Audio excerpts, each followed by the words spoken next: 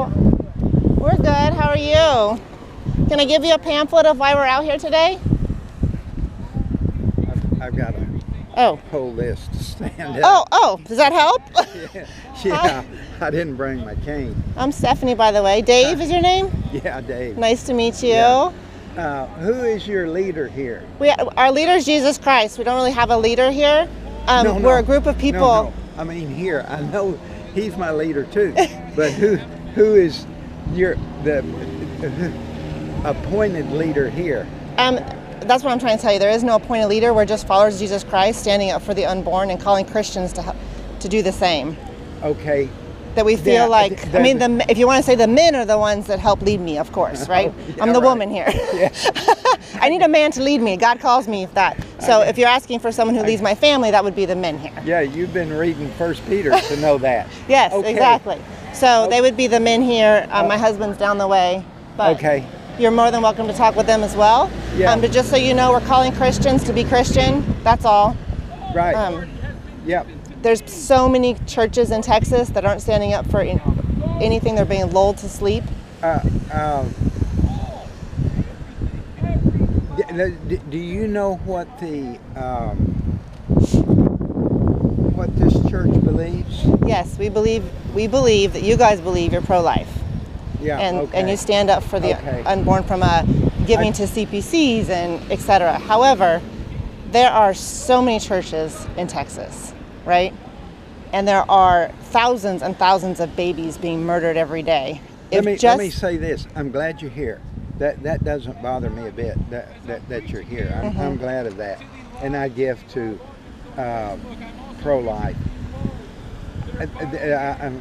Since I'm here, I'll go ahead and ask you. Thank you for coming and asking. Oh, yeah. Because I thought, well, maybe they don't know what we believe. No, we do. We go to the good man's house. That's what we do. Okay, so if you, I was just thinking it would seem like it would be more appropriate to go to some churches that don't believe or want pro-life. So to us, it's more appropriate to go to the people that do know, because they're the ones that are hiding their eyes.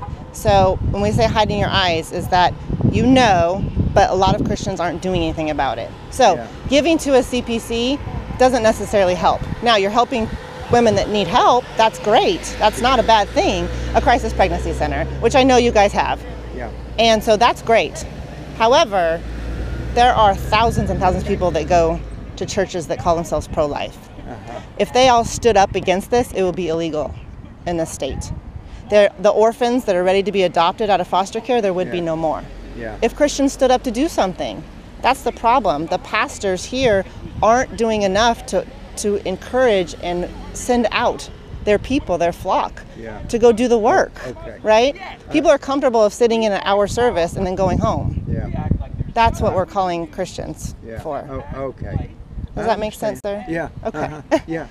We love the church. I mean, we're the church as much as you guys are. Okay. Good. These are my kids that we adopted out of foster care. Oh, really? They're out helping us raise awareness, and these are our friends that have come up to help support. And we just love you guys, and so we don't want people to be lulled to sleep, as the Bible puts it, right? We want people to wake up, that this is in our midst. People are dying every day in our midst. Yeah, that's. And you guys are people that believe and know. I see. Okay. All right. Can I give you one of these, sir, before you walk away, just so you can read it later? And I have looked at that. You have? Okay. Yeah, that hurts to see that. I know. That's what we tell. But we don't like standing out here with these pictures. It hurts us. I don't know what else to do other than talk to our reps in Austin and in DC. Donate. I don't know what else to do. So, you know what? We stand up against it by talking about it. Yeah. That is huge, right? Yeah. Standing up against it. The problem is most people don't. They keep it silent because it's a political issue, right? That they keep it silent. And so these babies don't want us to be silent. They want us to... Is this guy taking a selfie of his preaching? Yeah, he's on Facebook Live probably. Oh. Yeah. Okay, good. Yeah, so getting it out there to say, this is what we're doing.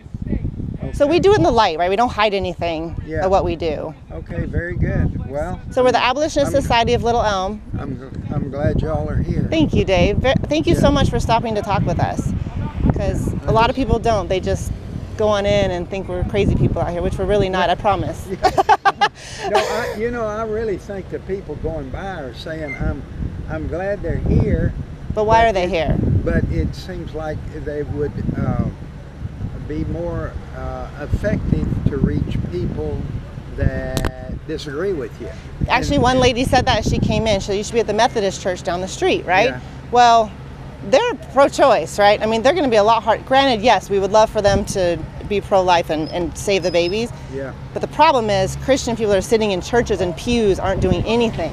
They're the good people. Why aren't they doing anything? They know the truth.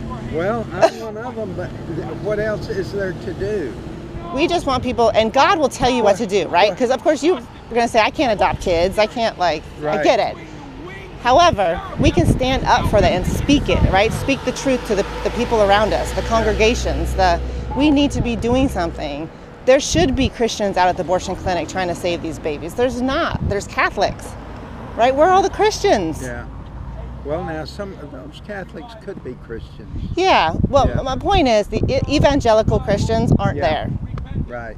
Right? Well, and there's thousands of them in Texas. Sometimes, I don't know of where an abortion clinic is, but they're in Dallas. Luckily, there's none up here. However, you know what? They're at every Walmart, because now they can buy the pill over the counter. Yeah. Which can abort a baby early on. So it's everywhere. Yeah. And as people that believe it, God requires us to stand up. We're in trouble. You're right. We're in trouble. So we're out here saying, hey guys. These babies crying. Well, Dave. Okay. Thank you so much for stopping. I appreciate it, Dave. That's good. God bless. Thank you. Careful. It's kind of uneven ground over there.